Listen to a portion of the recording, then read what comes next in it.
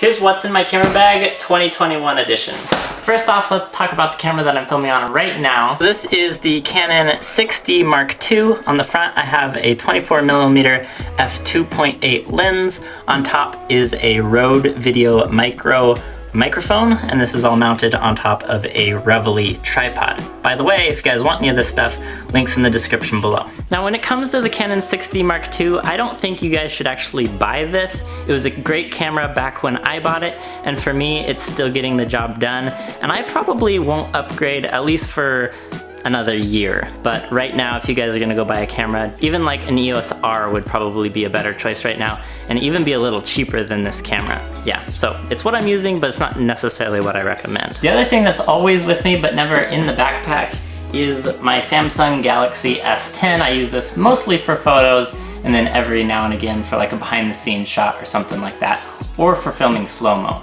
All right, now looking at my camera bag. The camera bag itself is not designed to be a camera bag. It's just a cheap backpack that I got off of Amazon, but it really works great for what I do. On this outside pocket here, I keep a super long selfie stick. This is one of the ones that extends out 10 feet, and I use this with the Insta360 cameras. I used to have a DJI Mavic Mini, but because drone laws are complicated and honestly a little above my head, I decided to go ahead and sell that, and I just use this long selfie stick with a 360 camera on the end of it to get high-angled shots, and that satisfies most of my desires to get like aerial style footage. In this first little pocket on the very outside of the backpack, I keep my new Insta360 Go 2. Love this camera. Now moving on to the next pocket, I have the Insta360 One X2. This is my favorite 360 cam, so take this basically everywhere with me. And along with that, I keep a shorter extendable selfie stick. This extends out to 4 feet and is perfect for doing vlogging and stuff like that with the One X2. Then inside this little bag, I keep my GoPro Hero 9, which I usually have in my Ulanzi metal roll cage.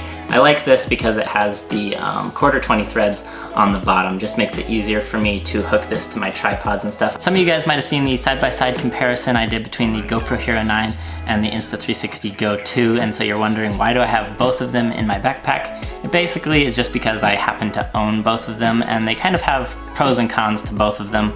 So when I want the most image stabilization, I'll grab the Go 2. When I want a screen on the back and to line up a specific shot, I grab the GoPro. When I want the super small form factor and convenience, then grab the Go. For those rare occasions when I want super high resolution 5K video, I'll grab the GoPro.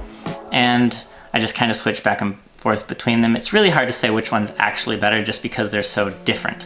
Now, those times when I want to go on a walk or a hike and I'm not planning on taking a camera, I can just have this in its super small little carrying case here, slip it in my pocket in situations where I wasn't really planning on taking camera, but I want to just in case. In the bottom of this pocket, I usually keep two of my favorite action camera mounts, the snap mount and then the small rig friction arm clamp. Both of these are really versatile mounts, and between the two of them, I can usually figure out a way to mount my camera basically anywhere.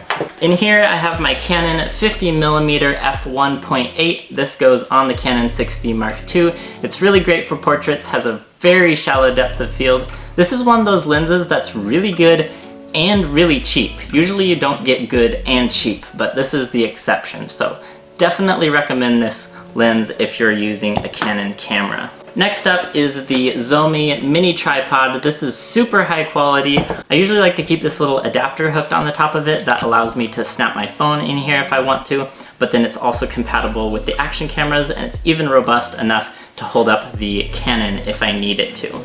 So this is pretty much all the camera gear I usually have with me. Last thing in my backpack is the Apple iPad Air. I just keep this in a small, lightweight leather case. The thing I really love about this is that I can run Photoshop and Lightroom on here, so I can do a full-fledged photo edit on here if I need to, which actually I do all the time because I like the experience of using the Apple Pen. So along with that, I always have this SD card adapter. This does micro and full-sized SD cards, and then I have an adapter that goes on here that makes it USB-C. So I can plug this into the iPad and get photos and videos off of any of my cameras onto here. I haven't actually done any video editing on here yet, but I do use it all the time for photos and absolutely love it. So that's it. Go watch some of my other videos right here, and I'll see you guys next time.